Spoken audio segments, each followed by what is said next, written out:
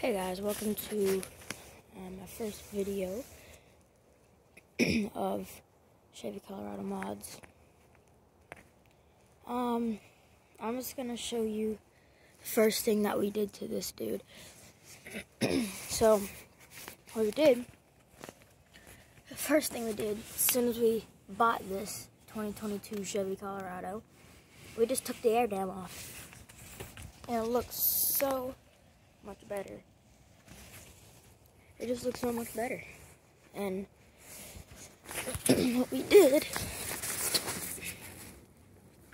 it was attached to those little things, so we just unscrewed them and took it off. That's literally all we did.